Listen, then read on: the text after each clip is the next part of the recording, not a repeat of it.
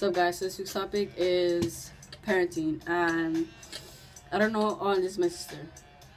Say hi. Hi. All right. So I wouldn't know if I told my kids.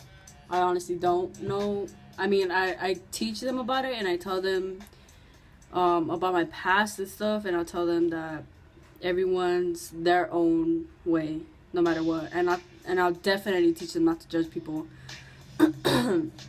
Like some kids I see out there are really judgmental, and I think it's because of the parents, how they influence them.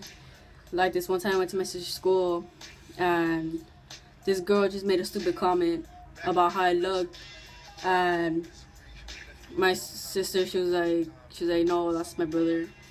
I just think it was really ignorant, and I know the parents saw me, so I just thought it was like just really ignorant. It didn't really get to me though, because I mean it's a little kid, like how are they gonna know? And then let's see, advice to like parents who have trans kids. I wouldn't know what, like I'm not in your position to know, but you just have to be there. Like experience with my mom, it's taken her a while to call me my pronouns, and it's taken her a while to get used to not calling me by my birth name because she has a nickname for me. And my sister calls me by the name that I like to call myself, and my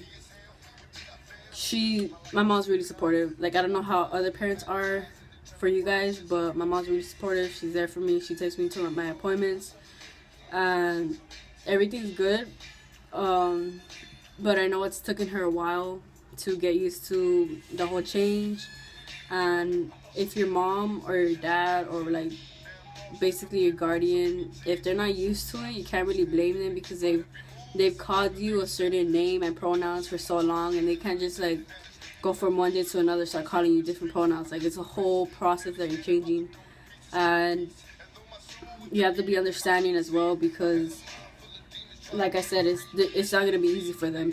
Like yeah, it's gonna be frustrating at times, because I get frustrated, but I mean it's understandable if she makes like a slip or a mistake. And yeah, just be understanding for your parents, and the parents, you just have to be really supportive. Like I don't know if any parents of trans kids are gonna see this, but if they do, you just have to be really supportive. And even if you don't accept it, at least just be there, because it's hard. It's hard going through the long process, because you get dysphoria. It takes, like, you have to have money wise to change all your name, your gender on your birth certificate, top surgery, hormones, all that. And it's just a really long process. And yeah, back to kids. I mean, it's cool if you want to tell your kids, and it's also cool if you don't. I mean, everyone has their reasons, but me, I wouldn't know if I would or not. But yeah, I think that's it, guys. Say bye. Bye. Alright guys, I'll see you guys next week, and we will be doing another life update in like 2 weeks, so I'll see you guys then. Peace.